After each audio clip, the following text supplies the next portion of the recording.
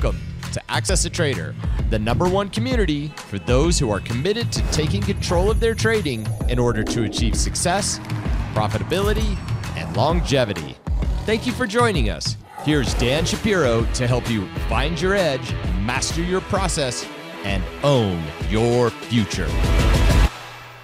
Hey guys, good evening everybody. Welcome to another edition of the AccessToTrader.com nightly wrap-up show.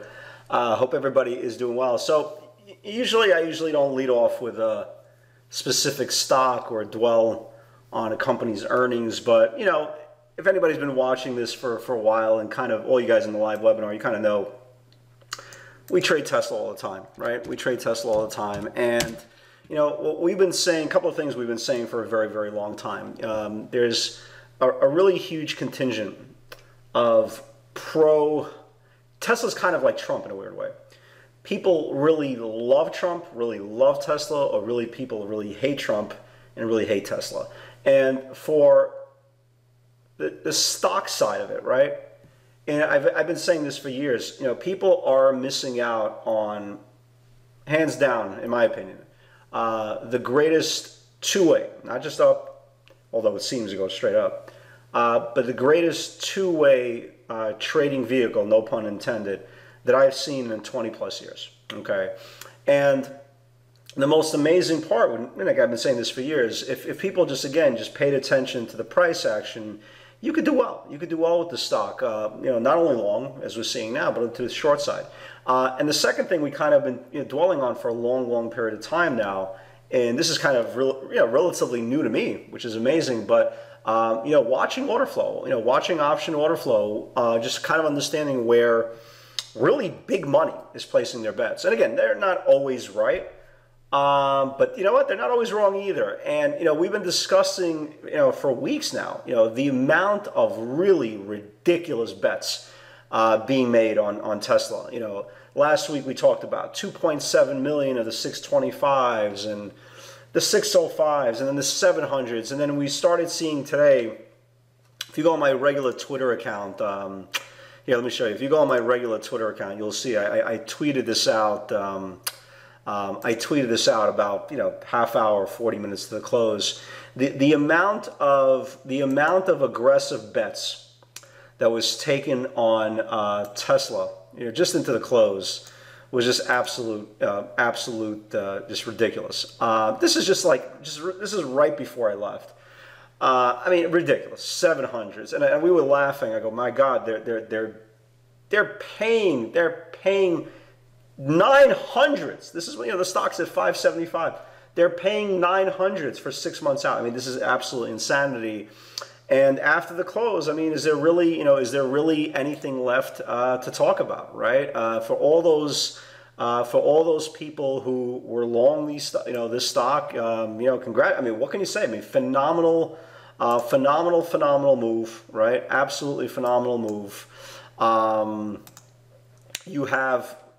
It's truly one of the most unique situations that we've probably seen in an incredibly long time. I think that's the best way of doing it. But you know, this is kind of more of the message. You know, this is really kind of more of the message to the people on the other side of the trade. And again, it doesn't mean that you're bad people. I really do believe that, you know, people who try to make themselves be the smartest person in the room, okay, unfortunately, a lot of times you're going to find yourself broke, okay? And I mean, for the amount of people that were cheering Tesla 1000 and this, that, the other thing, you know, people were cheering Tesla 200, Tesla 100, Tesla 150, Tesla's a fraud, Elon's a fraud, they're cooking the books. And again, it really does prove that we're idiots. You know, I've been saying this for years. I'm an idiot, okay? I've made peace with that. I'm a moron, right? I don't know anything.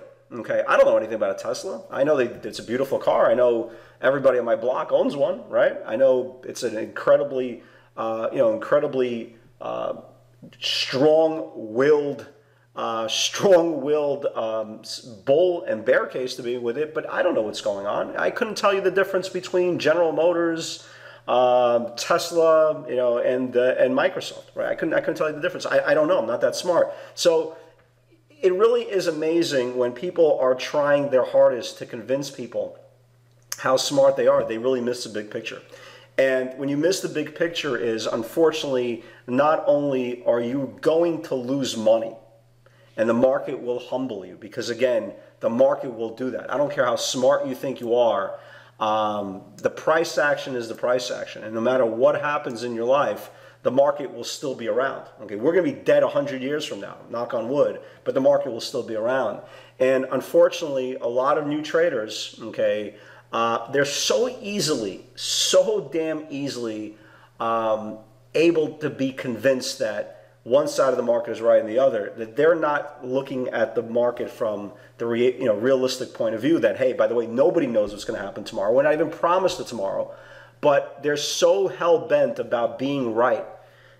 Tesla's going to go to 200. Tesla's going to go to 1,000. I want to be right. I want to be the guy who's going to be right. It's irrelevant, guys. Nobody's keeping score. Nobody cares. Trust me, Joe Blow's opinion from Wichita, Kansas, that called Tesla at 500 2 years ago, nobody cares. Nobody cares. It's all about price action. It's all about trying to take little bits, right? Little bits of the pie. We're not trying to eat the whole cow, man. Okay, I'm not trying to eat the whole cow. I'm just trying to take a little piece, right? Little piece for you, for all you beyond lovers. This is not for you, but the cow, right? The cow is big. The market's big, right? You don't need to have everything in the market. You don't need to be a greedy pig. And the moral of the story is, again, for all you guys who do trade in the intraday ranks, it's so important just to kind of, take a humble pill, right? Take a humble pill and just realize that at the end of the day, a lot of times that you are putting yourself in a position of failure is because you're trying to will the market or will the stock into your warped reality versus the reality that you are getting. So tonight, realistically, do you really need to talk negative about Tesla, right? Is there really anything left to say? Just relax. Calm down, right? Look at the market from the actual point of view of reality, okay? And not fantasy world, okay? Nobody's going to give you a trophy for you being right or you being the smartest or you being the first. It's all about you versus the market. It's not about anybody else versus you, okay? You are your own worst enemy. You will be you'll either be the GOAT or the champion of anything you do, any road you travel in life. But the most important thing is just be humble. Right? Be humble. You don't have to be the nicest guy in the world. You don't have to be the perfect human being, but be humble, okay? Or the market, I promise you, and you see it already today and tonight, the market has humbled a lot of people. So let's get into the tape. Surprisingly, there are other things to talk about and some pretty good action. Apple, very, very good action today. Great quarter. Very, very nice move. All-time highs. After the close, again, if you notice the companies with the most money, they're doing very, very well, right? Microsoft, a very, very good quarter. Apple, very good quarter. Software names in general. NOW having a very, very strong move after hours. And Facebook is not, right? Facebook is not. Didn't look good, right? Didn't look good. Facebook is having a different point of view today. Allergan as well. So this is kind of a mixed bag, but overall, again, how do you not like what you're seeing right now in the markets? It really is a very, very strong tape. You could take advantage on both sides, although I try to stay with the trend. I don't like the cute shorts, because cute shorts, there's always a sentiment of buy the dip attached with cute shorts, and you'll always wind up having a harder trade. So I try to stay on the right side of sentiment, although there's obviously special occasion stocks coming down, a backside move, all that. But again, overall, when you look at the market today, again, the market's just good. Markets is very, very good. And again, ever since we had that big move down a couple of days ago, we reclaimed this supply, we reclaimed the 10-day, and today we reclaimed the 5. So unless, again, something really, really comes out that's crazy, the market should go higher. Again, think about also the broad strokes of what we were dealing with 3 days ago, 4 days ago, when this news broke, right, of the health scare. Did you hear about anything today? Just curious. Did you? I didn't pay attention to anything that was new materialistic information. And that's the whole point. That's kind of what we were talking about now for several days. The health scare is still there, but over time, over a course of time, people start getting numb to it, and it becomes less important because they believe that it will be contained just like everything else. Okay, and that's very, very important. And now 2 days in a row, the market has slowly but surely, again, we're aware, right? We're aware of the health scare. We're aware that it could be spreading, little doses here and there. But the most important part is the market is starting to get comfortable with this coronavirus. Again, obviously not a good thing, but the market at least is getting comfortable. And the moral of the story is we're starting to slowly but surely phase it out until there's new materialistic information. If you look at today, it was actually a pretty solid day today. My day today was Apple and Tesla. And it's amazing where the pivot was on Tesla compared to where it is now. I felt like this could have been a broadcast from like a week ago, but some pretty good action today. Let's talk about it. BYND, and again, king of the PRs, right? King of the PRs. Last night, Tim Hortons removed it from their menus. This morning, you got a headline that BYND and Kentucky Fried Chicken, blah, blah, blah, blah, blah. And the stock all of a sudden goes up before it goes down. But it, again, obviously never got above the 125 pivot. Netflix, again, something's wrong with this damn thing. It just, there's no really great continuation of channels in this thing. It's just up and down, up and down. Never obviously got to the 350 level. Here was my first trade. I actually traded Apple twice today. The first one through the pivot, really nice move. I left probably about $1 and change on the table on that first move, but yeah, no complaints. So here is the first move on Apple. Here was the first move on Apple here. We talked about this 123.75 right here, 123.75, 124 area. It actually correlated perfectly with the daily chart. If you look at the daily chart, 323 to 323.30s was the 52-week high. So this was a really strong move right from the word go, like right from the word go, right back to supply. And then we actually caught it on a bounce. The problem is I screwed up the bounce. I sold the first move on the bounce. I thought it was going to really explode, like really explode. So I sold the second move on a bounce, and the rest I got broken even. And then it went down like 20 cents. And I kept on saying in the live webinar, and I was talking to Ken, I go, Ken, I think we played it a little more. Right before it went, I said, I think we played it a little too conservative. I think we played a little conservative. And the next thing I know, the stock explodes to the day's high. So I kind of screwed up the second trade on Apple, but the first one was fine. I mean, more than fine. I was pretty happy about that. Boeing never got up to 328.75, 329 all of them. Not that I remember. I don't think it did. No, never got up there. NVIDIA was pretty good. NVIDIA was pretty good here. 248 rejection on the 60-minute twice. I said just in case the semiconductors get a little bit better, it needs to build for a trade. Here's NVIDIA. Here's NVIDIA. This 248 channel was right here. 248 went right to 249. Again, I knew it wasn't going to be a big move because you had the supply zone here. But again, nice little move there on NVIDIA. IIPR, we talked about this last night on the video. IIPR, we talked about this 92.75, 93 build. Went as high as almost 95. I think there's one more day. Maybe there's a shot to stretch out to 97 tomorrow. DESP, I still like DESP for tomorrow, and it didn't confirm. Obviously, if you look at DESP's chart, it actually rested today perfectly. It actually rested. So if it could reclaim tomorrow, I think the stock can be good. Shop was a nice move, really nice move on Shop. We talked about right here. We talked about that 473 level, right? 473. Was that 473? Yeah, 473 needs to build. So here was the 473. It went to almost 480 on the single candle.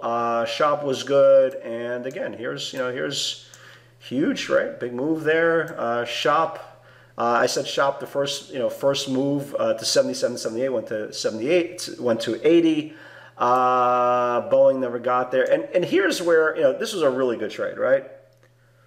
For a really good trade. Again, not to where it is now, but this was a really good trade. So we were waiting for this thing, and again, I said cash flow only because, well, again, they were reporting after the close. And the last thing you want to do is get caught on a rug pull. So 573, 574. If it builds can spike.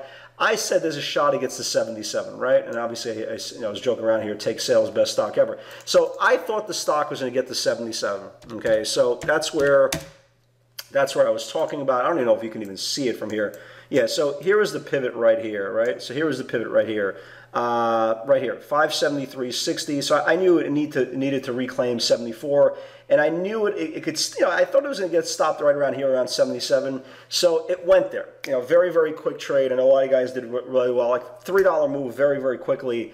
And then I went to get a drink of water. And I look up, it's like 80, and then 82, and then an 85, and I'm like, what the hell is going on? So, and then you started seeing more and more of these aggressive buyers come in, and just after hours, just ridiculous, absolute ridiculous move in the trade. So it was actually a pretty decent day without this craziness. But if you are long this thing, God bless you, did a great job.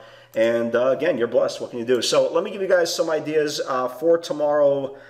For tomorrow's session that again has nothing to do with beta. Yeah, I still like this DESP. I do. I think it rested today.